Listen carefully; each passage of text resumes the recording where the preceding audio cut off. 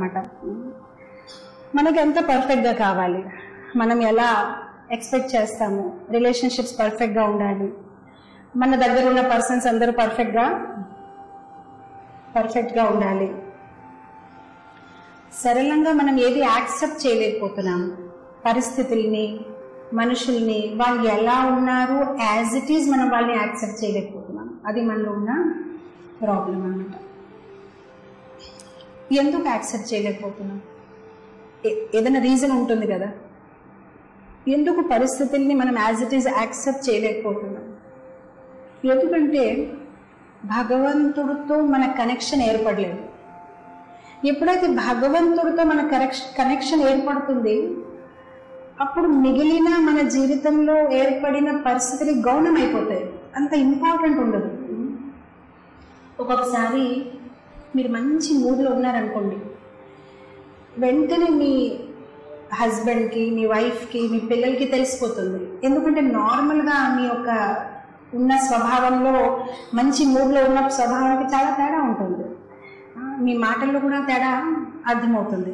If you got something hire in life, మీరు ఏదైనా సాధించారు, something big you got in life, అప్పుడు ఏమవుతుంది, చిన్న చిన్న విషయాలు మీకేమో కష్టంగా అనిపించదు. You got something really big in life అని అప్పుడు మీరు ఇంటికి వచ్చిన తర్వాత చేత జారింది అనుకోండి, ఏదో గ్లాస్ పడిపోయింది, ఏదైనా బ్రేక్ అయిపోయింది, మీరు అంతలాగా ఫీల్ అవ్వరు. ఎందుకంటే మీరు ఆ నశలో ఉన్నారు. ఈరోజు ఎంత మంచి వార్త వచ్చింది, ఆ తర్వాత ప్రతిదీ గౌన్ అయిపోతుంది, అంత ఇంపార్టెంట్ ఏది కాదు. ఆ రోజు ఇంకా మీ పని నుంచి శాలరీ పెంచండి అని చెప్పినప్పుడు మీరు ఫీల్ అవ్వరు. సరే సరే సరే ఏదైనా సరే, because I'm so happy. Same thing when person gets connected to Krishna. ఎప్పుడైతే ఎవరైనా కృష్ణతో కనెక్ట్ అయిపోతారు, ఆ తర్వాత మిగిలిన పరిస్థితులు జీవితంలో చాలా గౌరవంగా అనిపిస్తాయి. అది పెద్ద ఇంపార్టెంట్గా అనిపించదు, దాని పట్ల మనకి ఎటువంటి ఇంపార్టెన్స్ అంత విలువ ఉండదు. మీరు భాగవతంలో ఒక కథ చూస్తే, ఎలా చిత్రకేతు మహారాజ్కి ఎంత కోరిక ఉండేది, నాకు కొడుకు పుట్టాలి, కొడుకు పుట్టాలి, కొడుకు పుట్టాలి. సో దాని గురించి తను ఏం చేశాడు, ఎన్నెన్నో పెళ్లి చేసుకున్నాడు. మొత్తం మీద కోటీశ్వరుడుగా తయారయ్యాడు. 1,000,000 భార్యలు అనమాట తనకి. అయితే ప్రతిసారి పెళ్లి చేసుకుంటున్నాడు, పిల్లలు పుట్టట్లేదు, మళ్ళీ పెళ్లి చేసుకుంటున్నాడు, పిల్లలు పుట్టట్లేదు. కానీ ఆ ఆశ అని తను వదలట్లేదు. ఈసారి కాకపోతే నెక్స్ట్ టైం అనేది అవుతుంది. దాని అర్థం ఏంటంటే పరిస్థితిని యాజ్ ఇట్ ఈస్ యాక్సెప్ట్ చేయట్లేదు. నా భాగ్యంలో లేదు, వదిలేద్దామని కాదు, ఇంకా ట్రై చేద్దాం. మొత్తం మీద ఏం చేస్తారు, నారద మునిని, అంగిరమణిని రిక్వెస్ట్ చేసి ఒక అబ్బాయి పుడతాడు, తన పేరు హర్షశోక పెడతారు. తర్వాత తను చనిపోతాడు. అండ్ తను చాలా దుఃఖంగా మళ్ళీ నారదుని దగ్గర ఇన్స్ట్రక్షన్స్ తీసుకొని మంచి భక్తుడి కింద మారిపోతాడు. ఇప్పుడు భక్తుల కింద మారిపోయినప్పటికైనా ఒకసారి ఏమవుతుంది, తన రథం మీద వెళ్ళిపోతున్నాడు.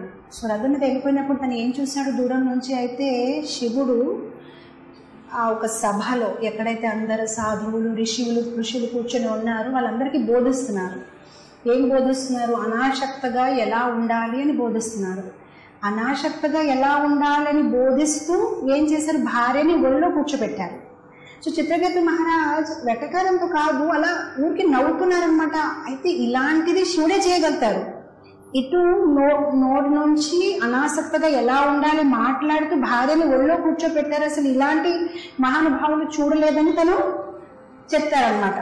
సో ఎప్పుడైతే ఈ మాట పార్వతీదేవి వింటారో ఆవిడ చాలా కోపం అయిపోతారనమాట. సో ఆవిడ అంటారనమాట, నువ్వు మా అబ్బాయిలాగా ఉన్నావు, అయితే ఈరోజు తల్లిదండ్రులు నువ్వే బోధిస్తావా, మేము ఎలా వ్యవహరించాలి, మేము ఎలా కూర్చోవాలి, నువ్వు మాకు ఆదేశిస్తావా, మాకు ఉపదేశిస్తావా అని ఆవిడ చాలా కోపంతో శపిస్తుంది చిత్రకేతు మహారాజుని.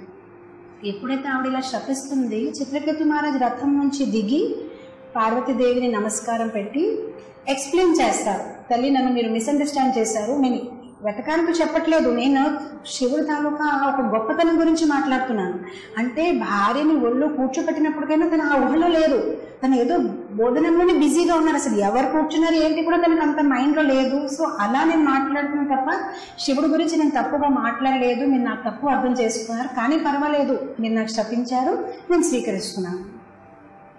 ఈ రెండు వృత్తాంతాల్లో ఒకటి గమనించండి, ఎప్పుడైతే తను భక్తుడుగా లేడు అప్పుడు తన సిచ్యువేషన్ని యాక్సెప్ట్ చేయలేకపోతున్నాడు. నాకు అబ్బాయి కావాలి కావాలి కావాలి, ఈ అమ్మాయి కాకపోతే ఇంకో భార్యనే కావాలి.